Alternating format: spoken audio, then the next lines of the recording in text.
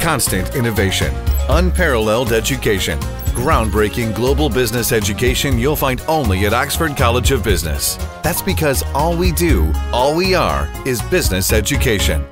But we have to now implement many of the initiatives that were taken within the first half of the government, and for this purpose this council will help us firstly to implement and speed up the economic activities of government.